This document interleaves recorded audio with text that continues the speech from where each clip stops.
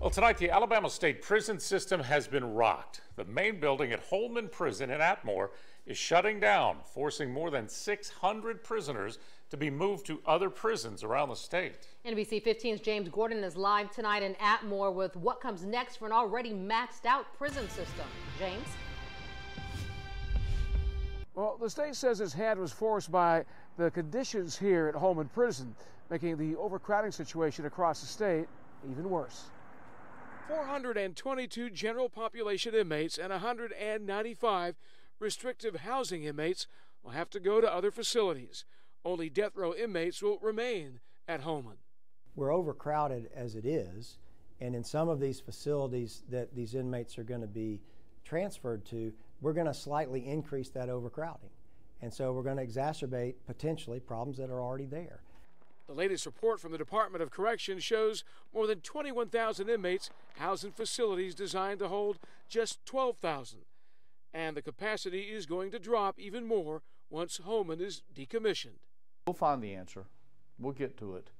It's not going to be comfortable, and it's not going to be easy, and probably it won't be cheap. But it's something that now we've got to do, and we'll find the path. We'll get it done.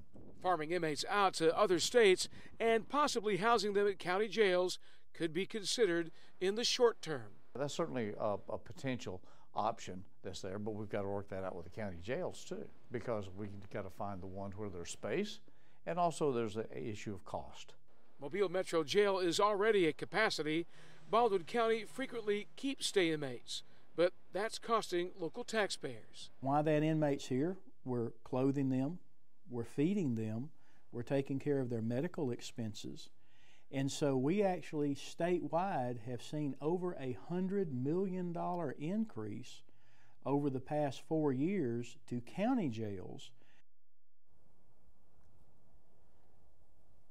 The good news is that employees here won't be losing their jobs. As a matter of fact, the Department of Corrections is now hiring for a lot of the understaffed prisons throughout the state. Now we're live in Atmore. James Gordon, NBC 15 News.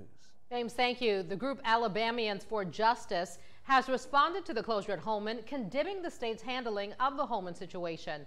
In a letter to the governor, the group says inmates' families and lawyers were not told before the facility was shutting down. The group also condemned the governor's plan to build 3 new prisons across the state.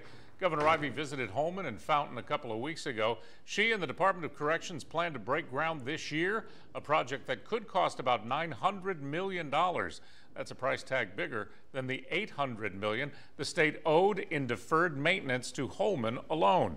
Alabama would be leasing the prisons from private companies. NBC 15 was the first station to let you know when the Department of Corrections announced that partial closure. We will continue to follow the state's plan to reform prisons. For the very latest news, breaking updates, and traffic alerts, be sure to download the free NBC 15 News Weather app.